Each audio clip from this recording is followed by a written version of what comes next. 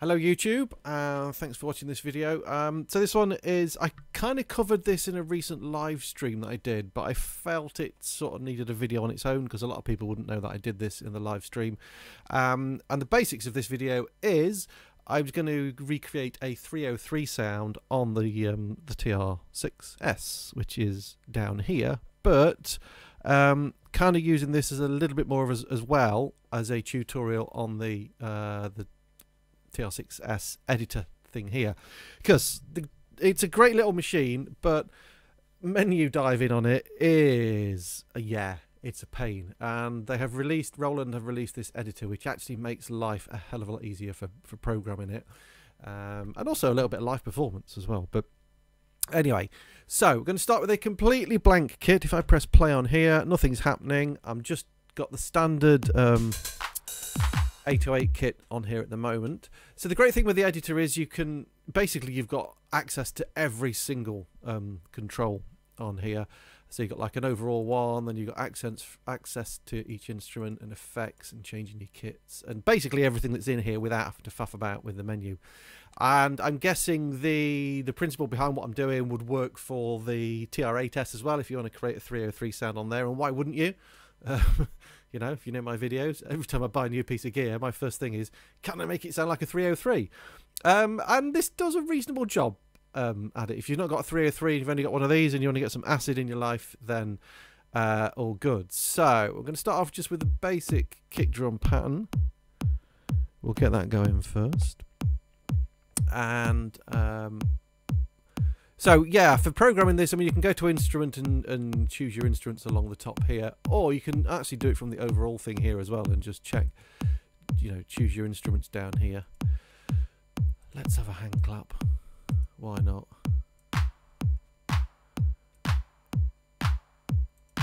And we'll have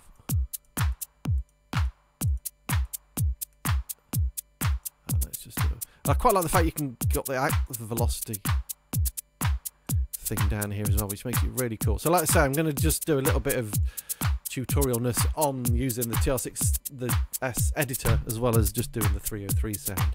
Right, so we've got a basic pattern going. One thing I do notice though, as soon as I plug it in USB, I don't know if you can hear it in the background, the kind of that noise that's coming from this when you're doing when you're powering it over USB through a laptop. I don't know if it's my cable or it's the machine or whatever, but it's a very annoying noise, for which I apologise. That's something I need to try and address. Right, so we're going to do the 303 sound on the third channel, on the low tom channel, because at the moment we've got a 909 open hi-hat. So what we're going to do is we're going to click on that bit there. Let's just do that bit again. We're going to click on here, instrument select. We're going to go down to synth 2, and I find the 303 sound works best on here with, and I apologise again for that crackling sound. If you can hear that, it's going to go in a second. That's something to do with my MX1. If anyone knows why I'm getting intermittent crackling when audio goes through my MX1, please tell me, because that's driving me mad as well. Anyway, so we're going to go to the saw low oscillator, and we get, obviously this all updates then based on the sample or the instrument we've loaded in. So I'm just going to do like a random, some sort of pattern here. Let's see what we've got. Okay, put it down a little bit. So yeah, sounds amazing. So there you go, done. Sounds like a 303. Not. So first thing I'm going to do is going to change the time to step, and we're going to bring the decay all the way down, because generally a 303 is like a note on note off kind of sound. You can mess about with the delay later on, that's fine. I'm not going to put any effects. I'm going to get rid of that just to clear all that at the moment. So there we've got like a basic 303 sound. So the only controls we need to worry about are the filter cutoff, the resonance, the filter decay, and the filter envelope, because that's basically the only controls that the 303 has. So first of all, we can kind of get some 303 squelch just by turning the resonance up and bringing the filter down, the cutoff.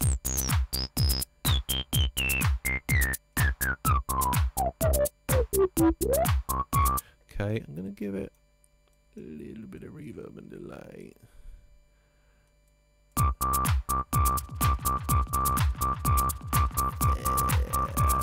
Now I've got to make sure the bass drum we're not sending anything to. Make sure. So you've got all your sends available in here, which is also pretty cool. Just gonna have.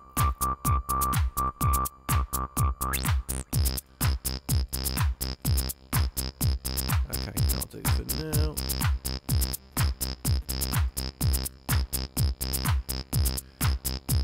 And you've got access as well then over here to the different types of reverb. We got pan. Let's just go for a standard delay. We'll go for a plate reverb. Okay, so there we have our basic kind of sound. So really, it's just a case of fiddling about with the filter envelope and the filter decay. Let me wait for that crackle to stop. That's driving me mad.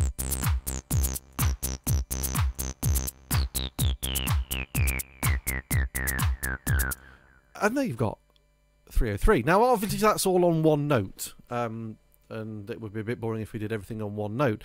As far as I can tell, on this editor, you can't do like step recording on the tune thing. I've not found out how to do this yet. Tell you what we'll do. Let's see what happens if we accent some of these first. Okay,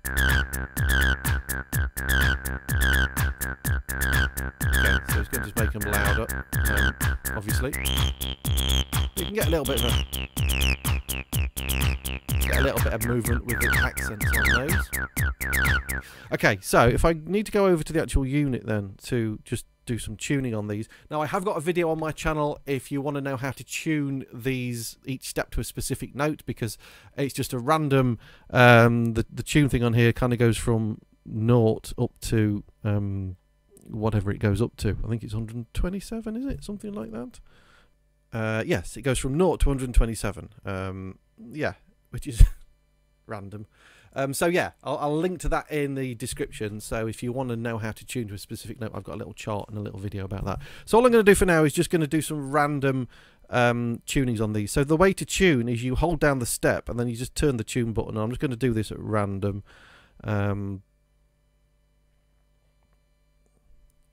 And the thing is, you've got to remember, if you like tune it up on one note, it's going to, if you'd like tune it up to 40, it's going to stay on 40 for the rest of the sequence. If you need to go back to your original note, you've got to actually put it back to 0. So this is going to sound really random. But then, you know, sometimes for an acidy line, you want it to be completely random. So if I play it now, okay, it's no different, because, let me get rid of those accents. Reason is, we've got to turn... Oh, wait for the crackle to go. We've got to turn the motion on here, which is like your motion recording. Turn that on. Okay, we've got a couple of different notes at the end. Let's just change a few more.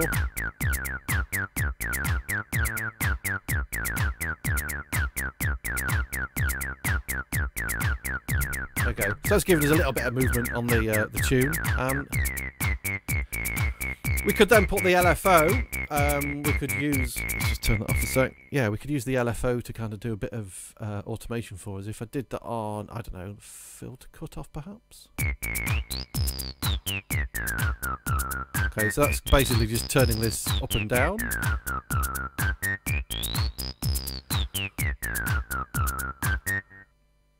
Okay, so if we want to change the LFO settings, we'd go over, because we were on instrument before, we go over to kit. We've got the LFO here. We can sync it with the temperature, with the tempo, and we can choose the shape of the LFO here. So I mean, sine wave's a good one for kind of going up and down. But if we did it with triangle, it's going to go up and down. With the square. And we can have it tempo synced or not.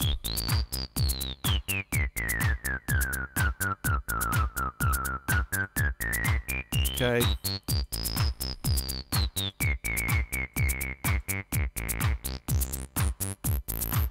And obviously you can assign that to any of these. Let's do it on the filter decay.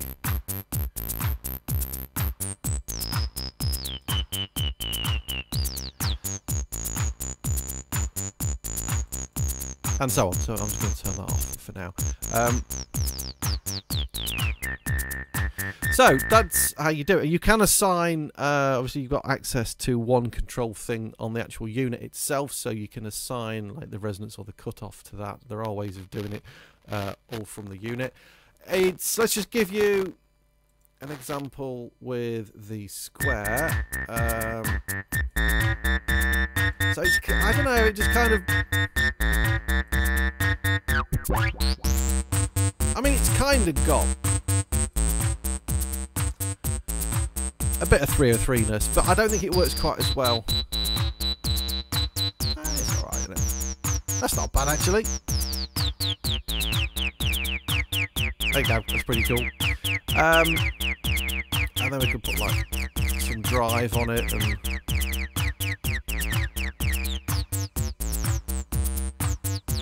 actually that's not bad for 303 kind of sound. Okay, so that is basically a little bit of an overview of the TR6-S editor, which is very cool. It's free. You've got to just sign up for a free Roland Cloud account, and you'll get this for free. It does make life a hell of a lot easier from a programming point of view. And I'm not actually sure whether you could MIDI map. I don't think you can MIDI map these to an external controller. It'd be cool if you could, because then from a live performance point of view, it would be very cool. But yeah, and that's how to sort of make a 303 sound on the unit itself. So if you like say, if you want to get a bit of acid in your life and you haven't got a 303, but you've got a TR6-S or an 8S, because I'm guessing that has the same internal sounds, because basically I think they're the same unit, just with more controls on the 8. Yeah, that's how to do it. So thanks for watching. If you want any more kind of tips and tricks on the TR6-S, just stick them in the comment box below. The kind of thing you would want me to look at. I mean, I could do an in-depth video on the editor if anybody's interested in that, or if you've got any other questions about the TR6-S, or indeed any other kind of gear, that sort of stuff, then just stick them in the comments box below and we'll sort them out. If you want to support the channel and help keep me going, just pay me a few dollars a month, or euros or pounds, depending on where in the world you're from. There is a link in the description to my Patreon. Let's wait for the crackles to stop. Have they gone? No. Jesus, crackles. And that, if anyone knows how to sort that out, please tell me. I don't know if my MX1 is faulty or what, but it does that intermittently every few minutes, and it is driving me mad. So yeah, link in the Patreon, link in the description to Patreon if you want to support the channel. It's all much appreciated. Everything I earn goes back into making my videos better and that kind of stuff. And yeah, thanks for watching. Share it, like it round, check my music out, and if you've got any suggestions for future videos, stick them in the comments box below, and I will do my best to help you out. Thank you for watching. See you in the next one. Bye.